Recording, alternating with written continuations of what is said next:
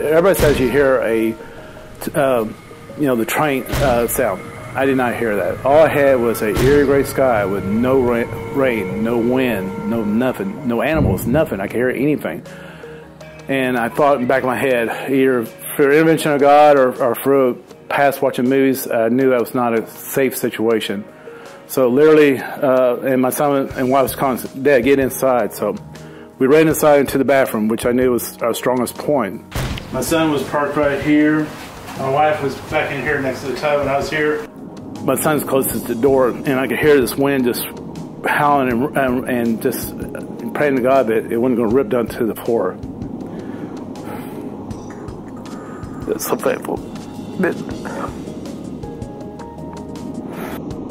We got inside literally 15-20 seconds before we were here in our house being ripped apart. We were here ripped through.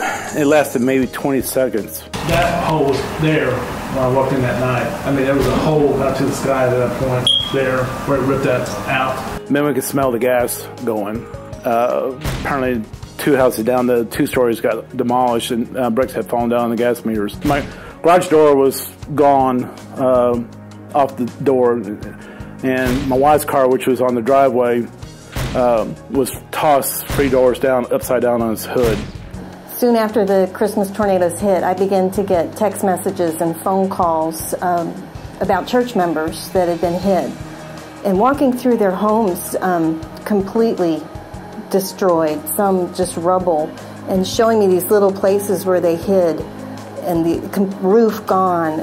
To imagine that kind of destruction for the people that I know and love and serve has been really hard.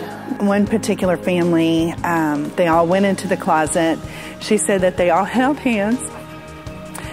They said the Lord's Prayer, and then it was over.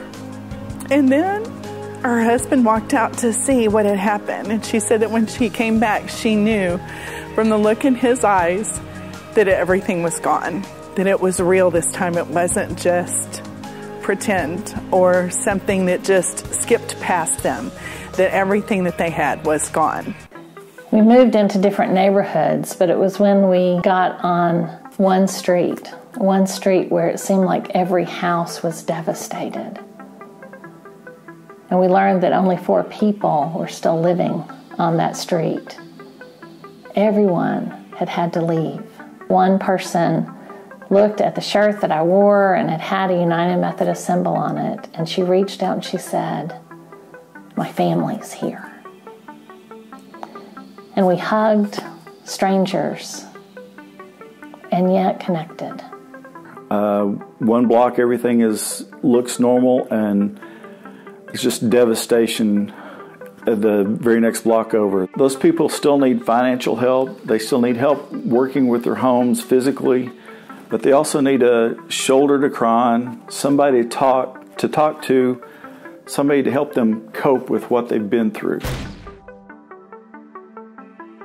I'm with First Rolette United Methodist Church. I'm a member here, and I'm volunteering at our store, is what we call it, that we have set up for relief for the victims of the recent tornadoes in Rolette and Garland. We're helping whoever comes and asks for help. These 3 rooms full of donations that we've received specifically just for this disaster from the community. We have bedding, we have food, we have cleaning supplies, we have shovels and construction type supplies, anything that you would need. It's for everybody to come and take, so everybody's welcome to come and get what they need.